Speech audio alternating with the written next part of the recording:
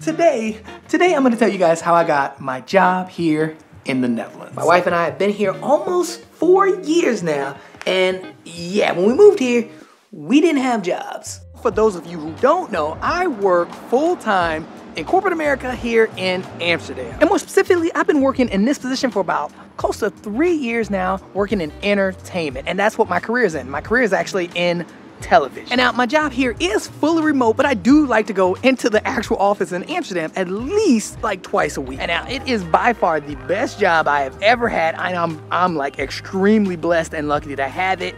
But I'm gonna be honest, I didn't get it overnight. I mean, I legit actually started working in television, I would say my second to last year of college. And that was the year I picked up an internship for a show called 411 The Show in Atlanta. And after 6 months of interning, I then moved up to being a segment producer, and the segment was called Check Please. And literally, I would go to restaurants, eat, and then if I liked the place, ask the manager or the owner if we can actually shoot and film there. And yeah, man, that's what I did. That was my job, and I loved doing it. It was so fun. And now after I got this experience, I started dabbling into just a ton of things in entertainment, and with the plan of moving to LA right after I graduated. And I did. I graduated college. I ain't even walk, I just bounced. I mean, I legit packed up all my stuff, put it in a truck, and drove all the way from Atlanta to LA by myself like a boss. I didn't have nothing lined up except for an apartment. Had that kind of lined up, and then I just went hunting. I put myself out there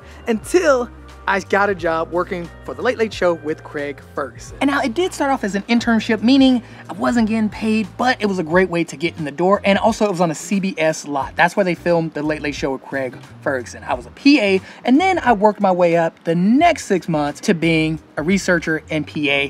But again, even though it was paid, it was not full time. But I was in the door. Like, I was in the studio almost every other day, so it was great. I talked to a lot of people, met a bunch of people, and now also around this time, I had actually made a YouTube channel, and I made the first episode of a show called The Sky is the Limit. My boss's wife, from when I interned for the Late Late Show, told me about a position that was coming up for on-air promo. So I got the interview, and I personally think that what got me the job was literally making that first YouTube video.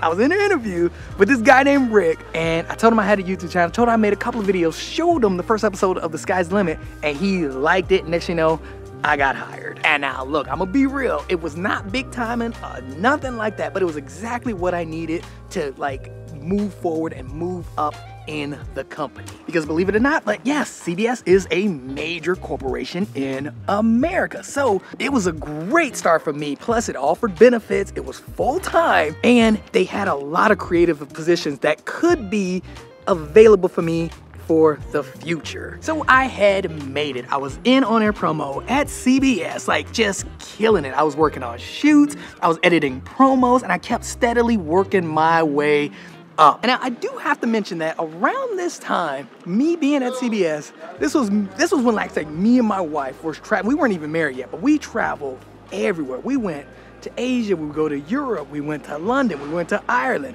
but we loved traveling. And every time we traveled, no joke, I would always just write on ways of how can we make this possible to actually stay? Meanwhile, at CBS, I was then introduced to a group called, what was this group called? And that's legit where I met a friend who wanted the same thing. She worked at CBS, she worked in CBS International, and her and I, every Thursday, we would have these meetups with our littles. We would talk about living abroad, like her and I, like for like 5 or 10 minutes. And man, one time I got so close, because remember I said I would work on shoots? Well, Matt LeBlanc was starring in a show that was called Man with a Plan. And now, if you don't know Matt LeBlanc was Joey on Friends, but he was starring in Man with a Plan, and we had a shoot with him, and I'm not even gonna lie. I get to this shoot, we're interviewing Matt LeBlanc, and he was kind of like irritated, so to break the ice, I just talked about Top Gear. I mean, I know we were there for Man with a Plan, but I was like, look, how do I get on Top Gear? I want to move. Look, me and my wife loved it. We love being in London. How can we move to the UK and work on Top Gear? Matt LeBlanc actually gave me his email. He told me to email him to see if they had anything available. And yeah, they didn't have nothing available.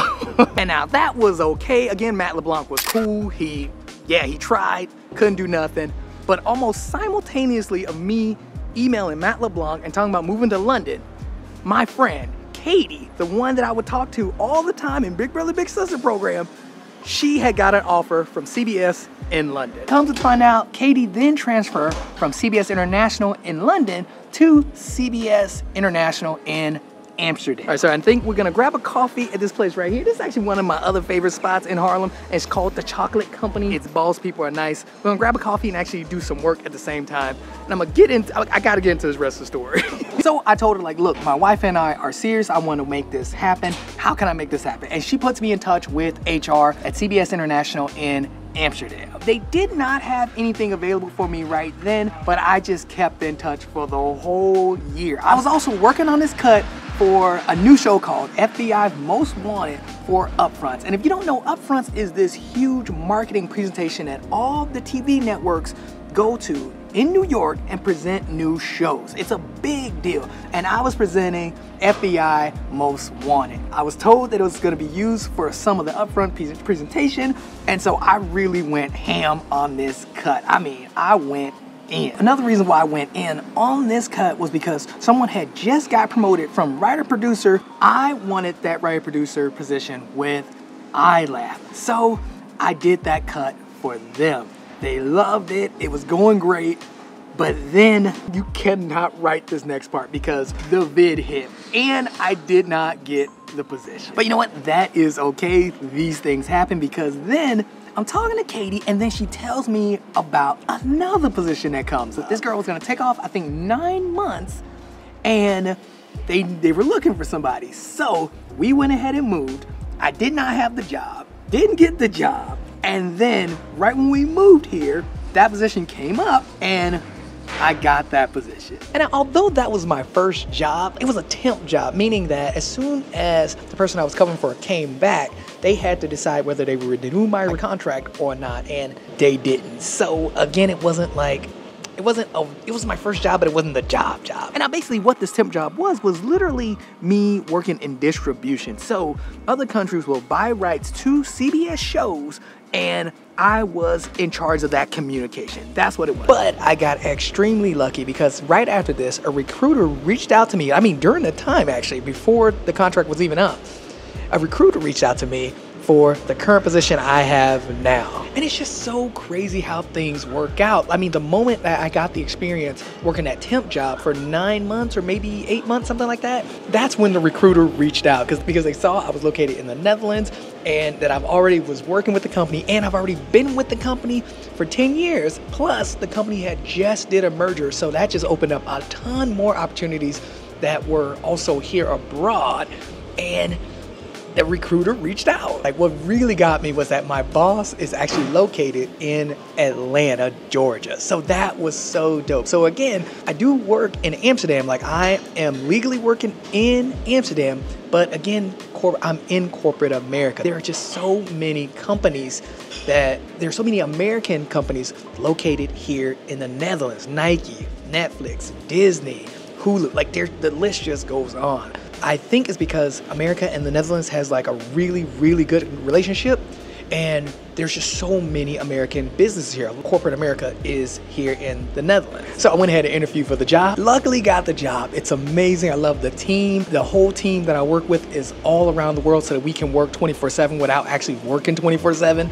And it just works out so well. Plus it is fully remote, which works out great for me and the kids. Like, I get to see them when I can. I love the job. I'm not even joking. I love the job. Now, if I'm honest though, since we did not come here for a job, we came here just for quality of life. When we moved here on our own, we do not get any of the benefits we would have gotten if we had transferred. So for example, if I had got the job at CBS and they transferred me here, that would have been a whole different story from what I'm in now. I mean, you get so many benefits. So I don't want nobody in the comments saying, oh, you're taking advantage of the system. Like, no, hey man, I moved here on my own dime with my own monies. Holla at a player, pull up if you want some smoke. And now, do I recommend doing this? I'm gonna be honest, no. I will say if you can transfer.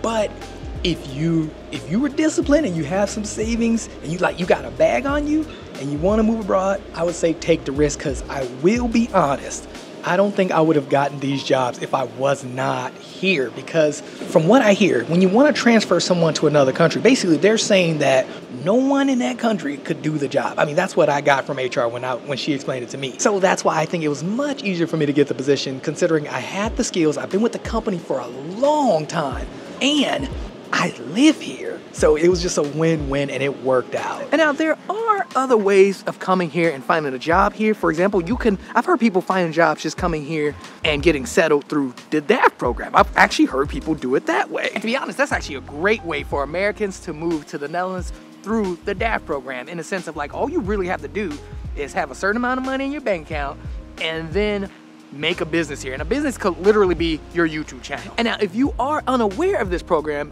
it's called the Dutch-American Friendship Treaty. And again, pretty much all you have to do is move here, start a business here. A business could literally be your YouTube channel. I have a business here, and yeah, you are legally allowed to live and work here. But yeah, if you can find an American company that's here that you can transfer over for, I think that will be the best way to go, just because you get stupid tax benefits and it's just so much easier. Like, basically they help you set up everything, versus the way that I went. The route that me and my wife and my family took was, we moved here on our own, completely on our own, and we had to set up everything by ourselves. So that's just something that you gotta think of, because I'm be honest, like, yeah, it can be a bit difficult or frustrating. I would say, not even frustrating, annoying. So now, what if you want to go the exact same route I took and do what I did to get a job here? Well, there is one key factor that helped me out the most, and I would have to say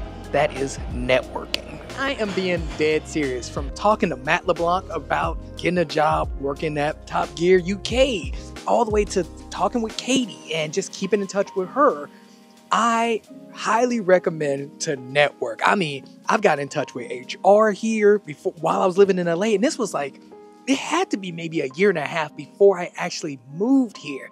And I was always on the lookout for jobs, always on the lookout for who I can reach out to. And I knew that this would have been the best route to go, so I networked hard.